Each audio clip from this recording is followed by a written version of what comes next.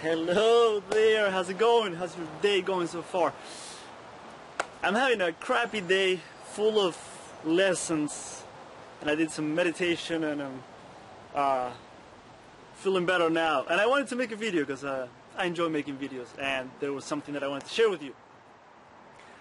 I watched a video from a guy who was talking about how to find your bliss, and I love that topic. It's something that I've been very interested in and I've been exploring for a while. And he said something that kind of, I was like, oh wow.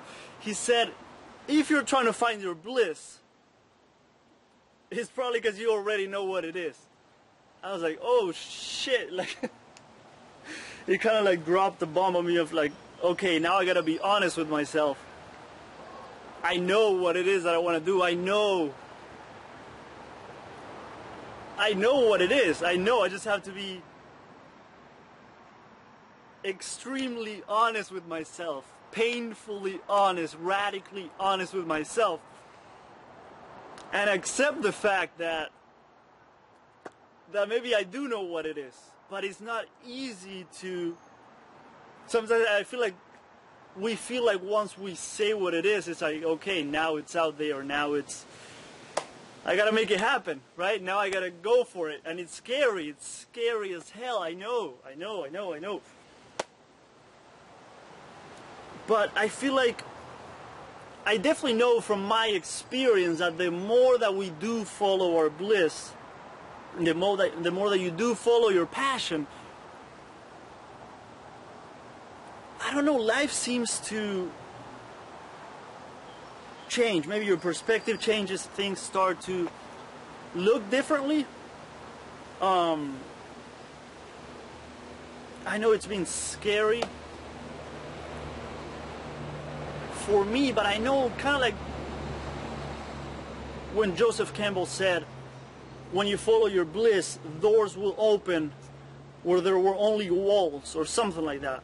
Where there were only walls, or where, I forget the exact quote. And I do think opportunities arise, things will show up in your life that I feel like they make life more meaningful, right? What is it that we're looking for in life? Like, what is it that, especially if you've been on a spiritual journey, and that's a funny term, like we're all in a spiritual journey, whether we like it or not, whether we know it or not, but if you've been kind of like following that path on purpose, I guess, I don't know if that's the right way of saying that, but what is it that we're looking for, right? Some people want financial abundance, some people want a soulmate.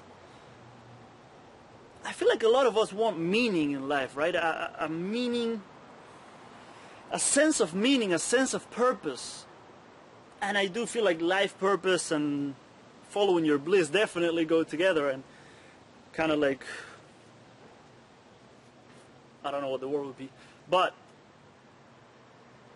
I do feel like when we do follow our bliss, like you do get that sense of like, wow, like life is beautiful. Thank you, God, for this opportunity to be alive at this time. It's, I don't know about you, but sometimes I feel extremely hopeless, a victim, like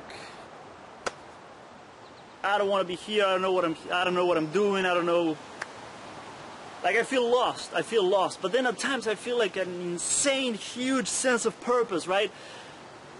I don't think you or I have been put here on this planet at this time just because of coincidence, right? There was no one else, and then, okay, you go. You go down there, it's your turn, I need someone, you're next in line, right? I feel like we have a nice big purpose, and when I say big purpose, it doesn't need to be huge, right? You don't need to change the world, you don't need to change the world. I'm actually going to make another video about this because I think it's a really cool topic, a fascinating topic, but there was a video by Oprah that she said your purpose can be in your neighborhood, right? I made a video on Facebook a little while ago that I was trying to grow my following, my YouTube channel, and growing my Facebook following and all that. And I had things around me that could have used my help, like people that could have used my help, right? I'm a big brother to a young boy, 14-year-old boy, that he really needs someone. We both really enjoy hanging out together. I take him to the movies, we go running and exercising and doing all kinds of fun stuff. And I was so obsessed with a big purpose that I was forgetting about him, and I didn't have time, right? We all do that, we don't have time for that. And then I have a friend with cancer, right? Dealing with cancer, and I could help him with the nutrition, the lifestyle changes and all that, and I was so obsessed with the big purpose. Guys, I hear that all the time, right? I hear about purpose and all that, and it's like, no, I gotta concentrate on I'm here for a big mission. But maybe your purpose doesn't need to be that huge, right? And I do think that when we follow our bliss, kind of like what Joseph Campbell said, when you follow your bliss, you are heading in that direction of what your maybe life purpose is, right? You're heading in that, maybe not, you never know if you're in that exact destination, but at least you're heading on that path, right? And I love, there was a video by J.P. Sears when he was talking about, what was it? It was about comfort zone, right? Your comfort zone. And he made a really good point that you're not going to find your purpose, or something, I forget if that's the exact point that he made, but you're not going to find your life purpose, you're not going to be able to follow your bliss if you stay in your comfort zone all the time, right? I think there was a big part of me that wanted to help others, right?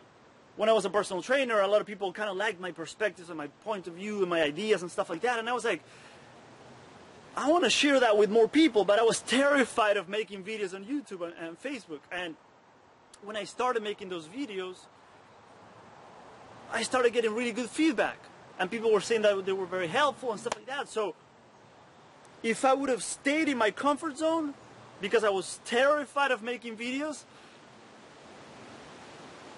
would I have been able to find that fulfillment and a deep sense of purpose, like, wow, I'm here for a big purpose, right? I wouldn't have been able to find the clients that I'm working with, which is such a beautiful relationship, right? Both ways, we both get so much out of it. And I did that by stepping out of my comfort zone. If you watch my first video, it's like, it's crazy, it's funny, and I was so afraid before making that video. And I still am, but it's okay. There's a big purpose behind what I do, I think, I guess, I don't know. But that's what I wanted to share today, and he was also talking about, which a lot of people talk about, a good way to find it is, if you had unlimited time, money, and freedom, right? Unlimited time, money, and freedom. What would you do with your life? How would you help others, right?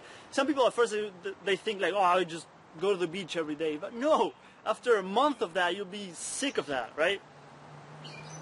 We all want to help others, right? I think it was Abraham Hicks that said it, that we're all uplifters, right?